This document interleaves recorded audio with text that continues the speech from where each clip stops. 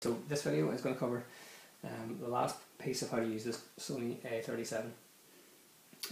Before we look at the ISO settings, which are probably best kept fairly low, maybe around 800, 1600 kind of at most, to control your brightness. Another way to control your brightness is by using this little button around here at the front, in front of the on-off switch, the little dial. This is the different f-stops of the camera, which can be moved up and down. Now, doing that allows you to adjust, I think, how wide the aperture is. So that is now giving me, although it's probably fairly blurry for you, a pretty decent image here in terms of the colour reproduction.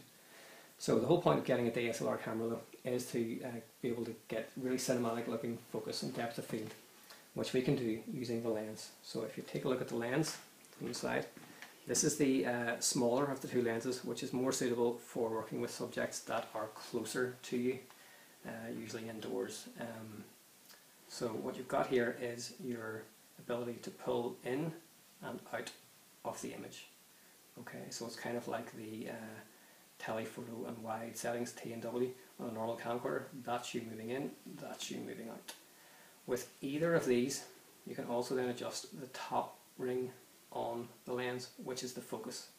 So if I move in on the teddy bear here, I can then bring the teddy bear out of focus and the background into focus. Or if I adjust it slightly, I can do the opposite and bring the teddy bear into focus and the background out of focus, giving me a really nice cinematic look. And the key thing is, if you've pressed the movie button here, you can actually do this as you're recording.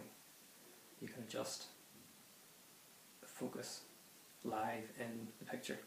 And it's important to note, if you come around the other side, that all of this will only work on the camera if both of these settings on both the lens here and the camera itself are set to manual focus to allow you to manually control this. There are ways to get it to automatically track subjects and what have you, but you may be best for normal setups to go with manual focus and control all these different elements yourself and to give you the most professional look.